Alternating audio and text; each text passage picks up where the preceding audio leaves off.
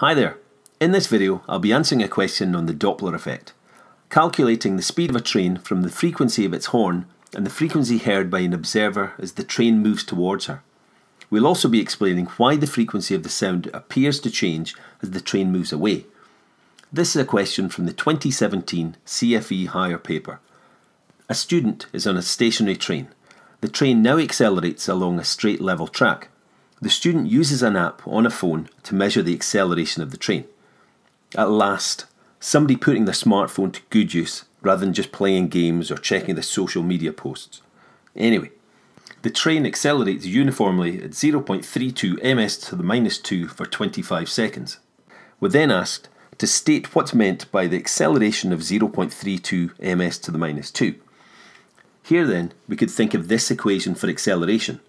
V minus u is the change in velocity and t is time in seconds. That means that an acceleration of 0.32 ms to the minus 2 means that the velocity increases by 0.32 meters per second each second.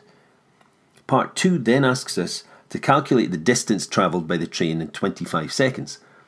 This is a fairly straightforward question, and to answer it we use this equation of motion. We're told the values of acceleration a and time t in the question, and we're also told that the train is initially stationary, so its initial velocity u is 0. When we substitute these values into the equation, we get an answer of 100 meters. Here's part B of the question.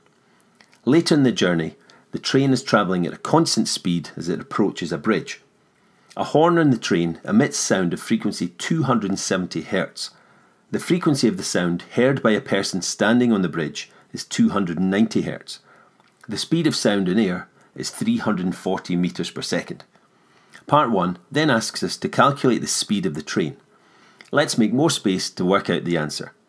So the equation of choice here is this one. FO is the observed frequency, 290 Hz. Fs is the frequency of the source, 270 Hz. V is the speed of sound, 340 meters per second, and Vs is the speed of the source. This is what we're trying to find, the speed of the train. I'll substitute these values into the equation before we work out what to do with the bottom line. When the train moves towards the observer, the observed frequency, FO, is greater than the actual source frequency, Fs.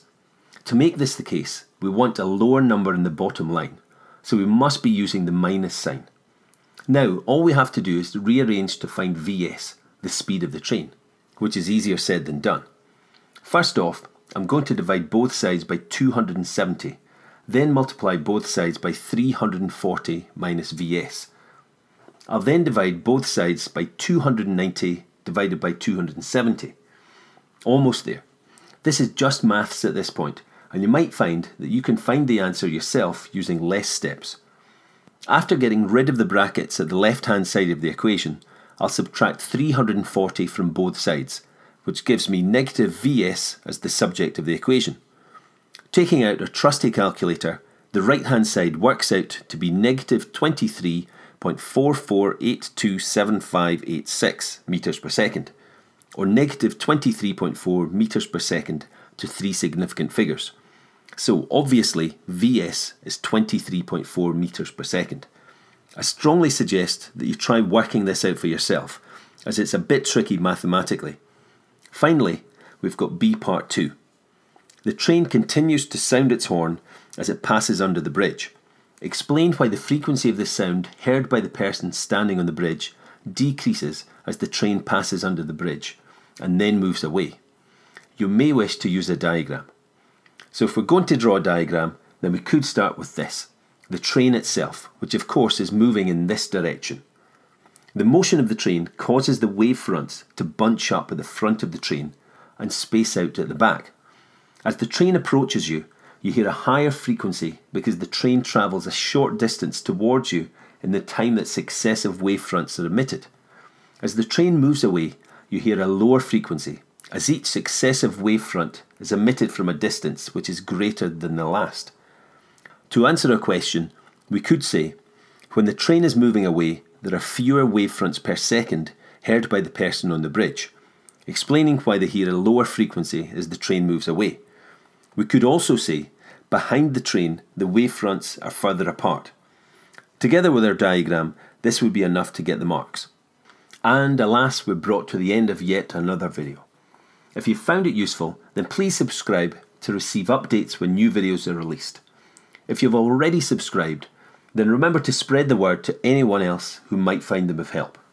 For more information on upcoming videos, summary sheets, and so on, visit physics-podcast.co.uk. Thank you for listening.